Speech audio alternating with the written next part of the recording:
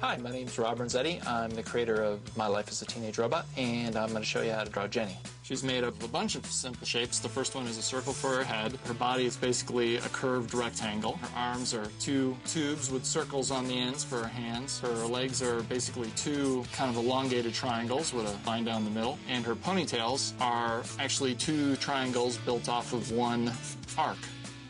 You draw a line for her eyes, which becomes her cheek.